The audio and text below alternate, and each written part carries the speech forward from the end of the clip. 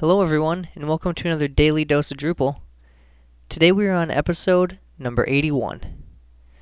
As always, I'm Shane. You can follow me on Twitter at smthomas3. You can find me on Google+.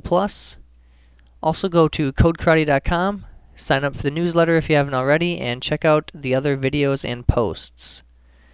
Also, if you or anyone you know are interested in getting an e-commerce site developed, please contact me on codekarate.com. My development team and I have some openings in the upcoming few months and are looking to do a few e-commerce sites, so I would definitely appreciate any referrals on that front.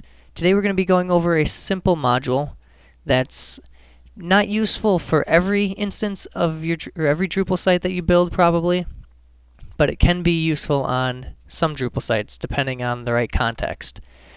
For instance, I could see the usefulness of this module on sites where there's a lot of forms or checkboxes, especially on some sites that I build that are more business applications that are used to manage customers or projects or things like that.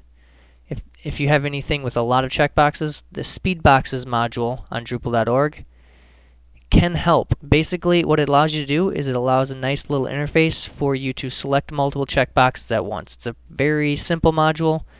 It's relatively new, doesn't have a lot of downloads, so go ahead and see if we can get that download count to increase a little bit by trying this one out. So I'm going to go ahead and show you how it's currently set up to work. Like I said, it's relatively new. Hopefully it'll eventually be moved so it uses the libraries module or something else, but currently the way it works is go ahead and download the Speedboxes module and select the 7.x-1.2.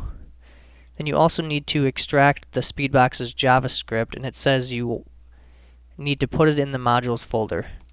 Eventually, like I mentioned, hopefully this will be in its own library, but it works for now. I'll just go ahead and go into the Speedboxes module. I will download this zip file, unzip it,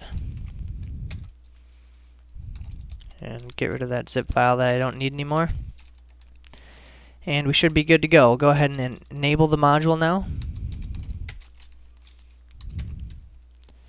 And the module should now be downloaded, installed, and working. So I'll hop over to my test site that I just installed this on, and we will confirm that it is in fact installed, which it is. I'll go ahead and go to the permissions page, and if I scroll down, you'll notice that the Speedboxes module is currently set so only administrators can use it, which is probably what you want, but you can of course change it. Let's say we want it for anonymous and authenticated. Simply click and drag. You can check all, uncheck all, check reverse, so we can go ahead and easily select and unselect multiple checkboxes. So obviously this works well for the administration page. You can select a whole bunch at one time, and it just works right out of the box. Very simple, very functional. You don't have to do a lot to get it set up, and it's one of those modules that just works. There also is a little bit of information if you wanted to just set it up somehow as a browser plugin across all sites. I haven't looked at that. I don't know how that works, but you can of course take a look. Like I said, it's not something you're probably going to use on every site, but if it's a site where there's a lot of administration or a lot of forms that need to be filled out and you have admins who need to go in and check lots of boxes at one time, this can be a module that can just help you save some time. So thanks for watching this short episode of the Daily Dose of Drupal, and we'll be back again next time. See ya.